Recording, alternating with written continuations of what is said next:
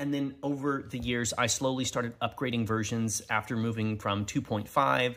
I think I went to 2.6 directly and then went with every major feature release that came up from there as they slowly added features and refined different techniques and truly built out the Cycles render engine from just the Blender engine, and Cycles just got crazy. I remember spending so much time in the node editor. It drove me insane. My favorite feature release was 2.7.1 because just look at that. I'm a huge sucker for a good sci-fi image, and that was perfect. That was about 4 years after I started using Blender.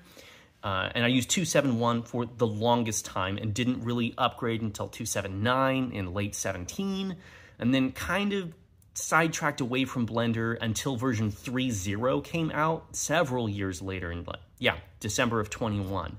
And then I really jumped in on version 3.0 because they introduced the Eevee engine, which just blew Cycles out of the water, especially with its real-time rendering. It wasn't perfect, but oh my goodness, it was such a big step.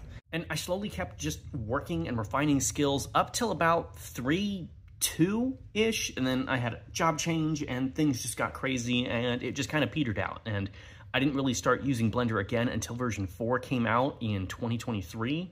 And then I used the new Eevee engine, the new physics rendering. It truly was a phenomenal leap forward, especially in its compute hardware ability. It was awesome. But how in the world are we at 5.0? It's insane how they move so quickly.